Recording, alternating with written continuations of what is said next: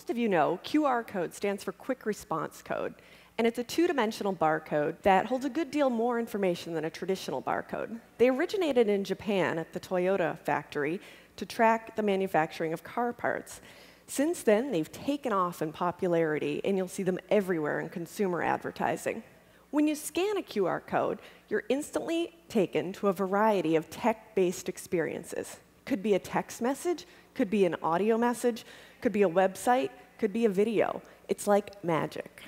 The tools to create a QR code are essentially free, and the tools to interact with a QR code are increasingly easy and common to use. So we have this great, free, easy tool, but what can we do with it?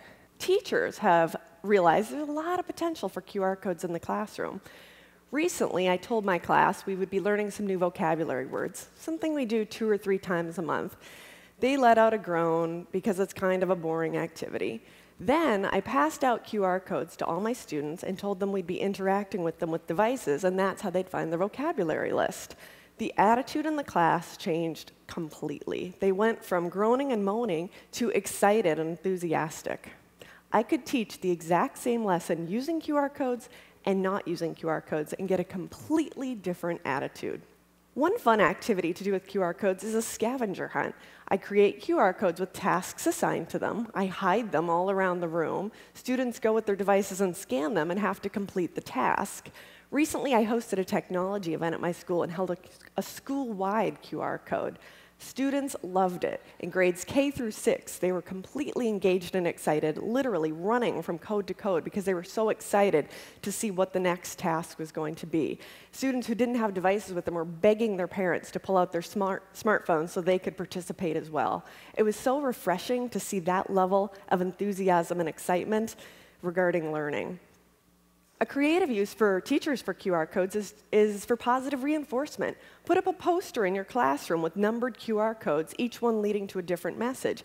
When a student needs some feedback, tell them, go scan number 5, go scan number 22, and the message will say, great job today, I love your enthusiasm, nice work, I can see you're working really hard. It's so much more exciting for a student to get out of their seat, scan a code, and interact with something for the teacher just to say, good job. It's much more memorable. Libraries have endless uses for QR codes.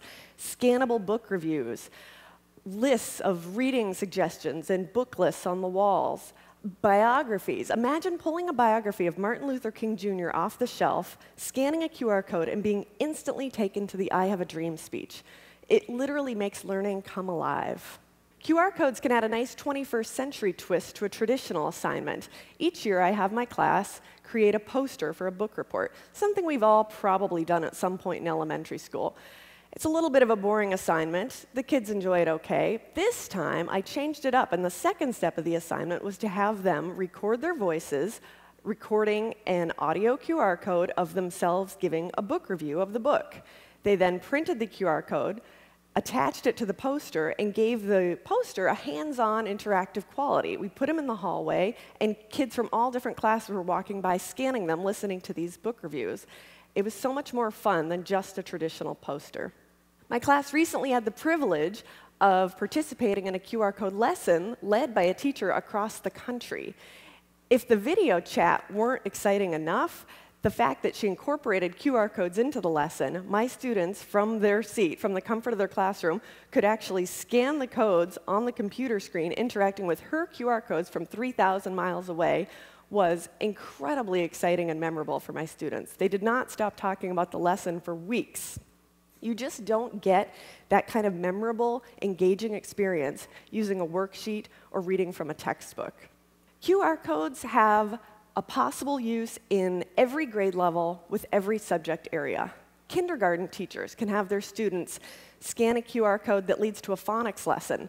The music teacher can create audio QR codes of their students playing instruments or singing. PE teacher can post real-time race results or athletic event results, all attached to a QR code.